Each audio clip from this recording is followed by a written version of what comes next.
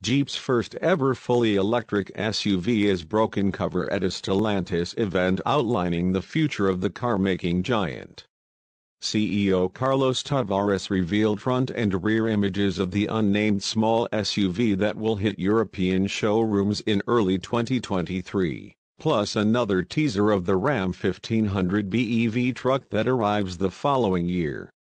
The news came during a live presentation at which Tavares outlined Stellantis' plans to offer 75 different battery electric vehicles by 2030, including 2 further Jeep EVs by 2024, an off-road Jeep UV, and a lifestyle family SUV. Tavares didn't reveal any technical or pricing details about the new small Jeep EV, but from the images we can see its clear road-based intentions. It features chunky, crossover-like styling with wide arches, a closed-off grille with the classic Jeep grille bars topped off by a small letter E, and a matte black hood. Stellantis' next-generation STLA electric platforms, and specifically the STLA small version this car could potentially use, are understood to be a few years out. So it's possible the new vehicle could be built on a modified version of the ECMP electric platform developed by PSA. That's currently used by the Peugeot E208 and Opel Corsa E, both of which, it's worth noting, are only available with front-wheel drive.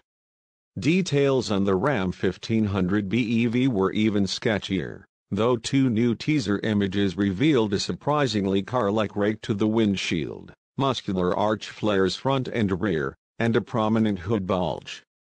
They also premiered a distinctive LED lighting treatment different to the one seen on previous teasers. The new images show a pair of headlights bars on either side of an illuminated Ram badge, and a pair of hockey stick lights at the rear, also separated by Ram lettering. Again, Tavares made no mention of technical details, saying only that the full-size truck would use the Stellantis frame platform and be on sale in 2024. But his assertion that the Ram would satisfy every buyer's wishes was interesting for the attribute it left out.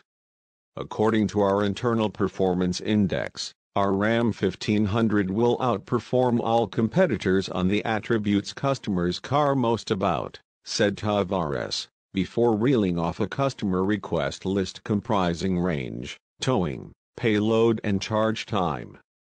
But he made no mention of performance in the actual list despite mentioning the word twice in the build-up to it. Tavares did confirm that the 1500 BEV wasn't the only Ram vehicle getting a shot of electricity.